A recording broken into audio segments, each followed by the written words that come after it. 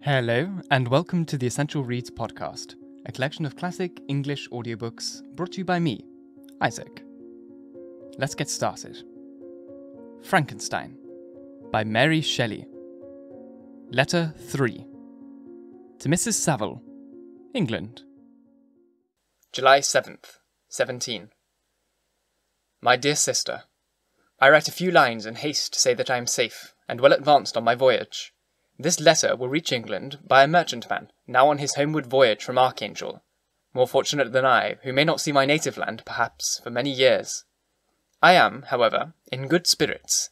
My men are bold, and apparently firm of purpose, nor do the floating sheets of ice that continually pass us, indicating the dangers of the region towards which we are advancing, appear to dismay them. We have already reached a very high latitude, but it is at the height of summer, and, although not so warm as in England, the southern gales, which blow us speedily towards the shores which I so ardently desire to attain, breathe a degree of renovating warmth which I had not expected.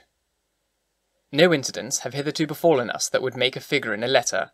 1 or 2 stiff gales and the springing of a leak are accidents which experienced navigators scarcely remember to record, and I shall be well content if nothing worse happen to us during our voyage.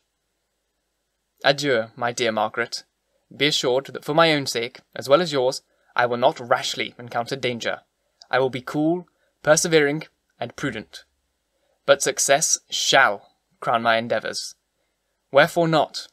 Thus far I have gone, tracing a secure way over the pathless sea, the very stars themselves being witness and testimonies of my triumph.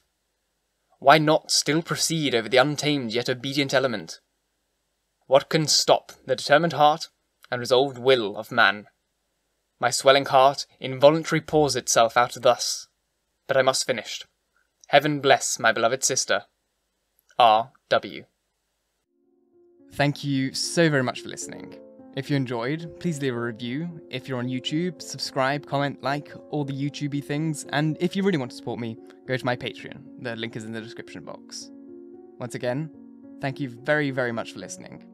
And until next time, bye-bye.